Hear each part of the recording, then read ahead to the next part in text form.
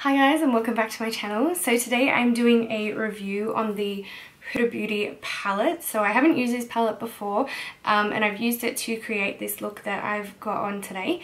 There's heaps of different shadows in here and I really had a lot of fun playing around with this as well. So if you'd like to see my thoughts on the Huda palette, then keep on watching. My face looks a little bit weird at the moment because I've got nothing on my eyes. I've done the rest of my face, I've done my eyebrows and everything else, my lipstick, whatever, because I'm actually going to review something today and I didn't want to touch it until I did this video. So it's been killing me and I'm just so excited to start filming. So today I am reviewing the Huda Beauty palette. It is the Desert Dusk palette. Okay. Open it up. So it comes in another case. The palette is here. Oh my god, that's beautiful. Oh, look at the packaging. Oh, that's so pretty. You could do like 100 billion different looks with this palette. Oh my god, it's so pretty. Okay. Oh, and like, look at the size of the mirror as well. Like, it's huge. Okay, so I think I'm gonna use Eden and Blazing, which is these two shades here. So Eden is a really light, like peachy shade, and then Blazing is this really bright orange down here. I think I'm gonna mix them together as my transition shade. We'll see how that goes. Okay, so there's a little bit of kickback from the actual shadows, which means when you dip your brush into it, it sort of like gets a little bit powdery and sort of sits on top of the actual eyeshadow colour. I went really light into the pan to start with because I wasn't sure how pigmented they were going to be, but it's pretty safe to say that these are really light colours so that you can just go straight into the pan and then straight onto your eyelid. That's the second time going over it and I didn't like dust off anything. So we're starting to get a little bit more colour payoff now. That was the third time that I've gone over my eye. It is really hot in Australia at the moment for all of my Australian friends out there. It's like we're dying here. I think it was like 47 or something yesterday, which is just ridiculous. Like, you could take an egg outside and fry it on your bonnet. If you guys can see, I'll try and show you. But that's the palette at the moment. So you can see that it's a little bit powdery on the two shades that I have used, but nothing substantial. Like, that's pretty much the same with any other palette. I'm gonna take this musk color here. It's like a really soft brown. I think I'm gonna take that one and then I'm gonna go over the top of it with this one on the corner, which is Oud, O-U-D, however you say that. Oud. Okay, so I'm gonna just do a really soft like halo eye effect, just starting off with these colors. And like I said, I'll be going in with that darker brown shade over the top. I'm doing this so that it's a really nice gradient between the colors rather than just going from orange to brown. I want something in between just to help break it up a little bit and help blend it.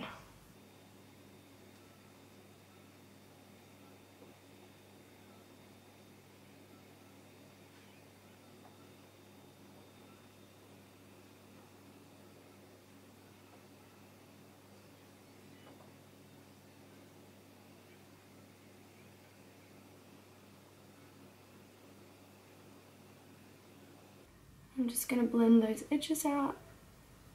Again, just with that clean, fluffy brush. And all of the edges as well. I'm blending into the crease, and I'm also blending this edge just here.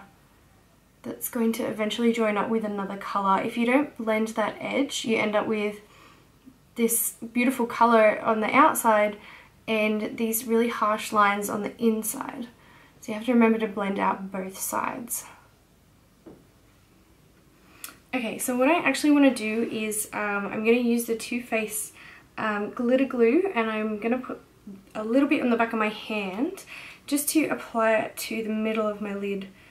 I want to make like a cut crease almost, and I just want to use the glitter glue just to help the shadows stick a little bit more. So pray for me, because I don't know if this is going to work or not.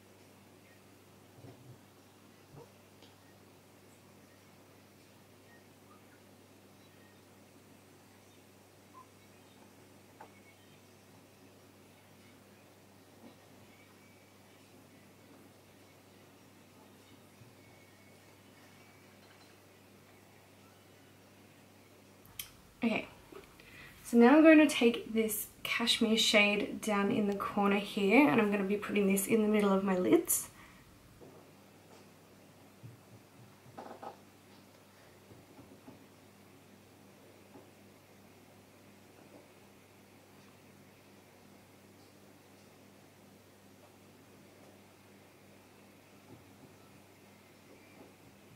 Okay, so I'm really loving these colours at the moment. Like, they're just so pretty.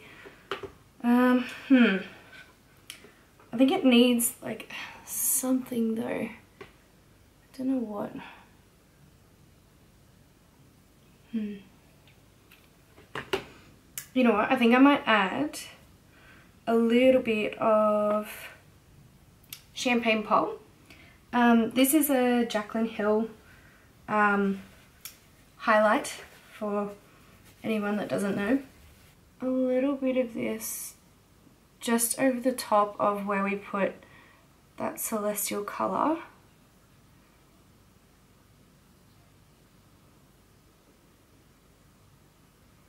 I just want to brighten it a little. Whoa! That's like heaps much brighter. Oh my god, I love it. I don't really want to like change the colour too much. I just want to give it that pop, you know?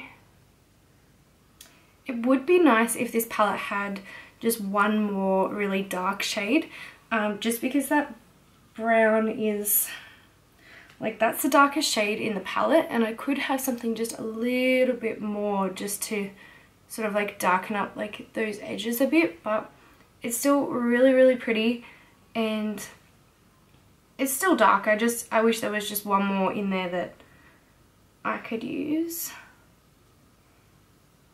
But that's just me being extra, like, hello, this looks fine as it is. Okay, so that is it for this video.